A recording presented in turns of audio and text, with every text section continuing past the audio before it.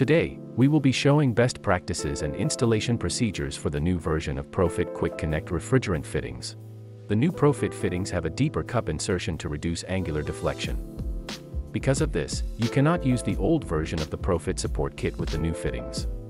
Please use the new support kit with the new fittings, or measure and mark the correct insertion depth, which can be found online on our product data sheet.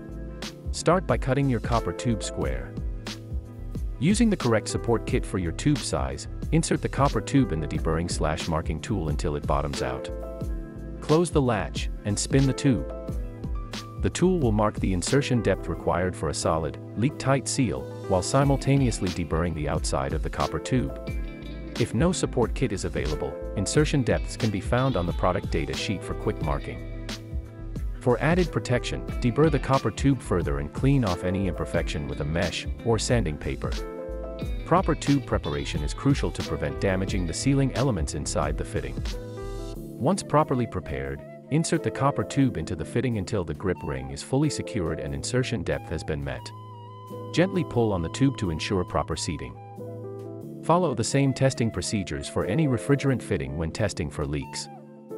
If the fitting needs to be removed, ensure the system has been isolated or pumped down before disconnecting.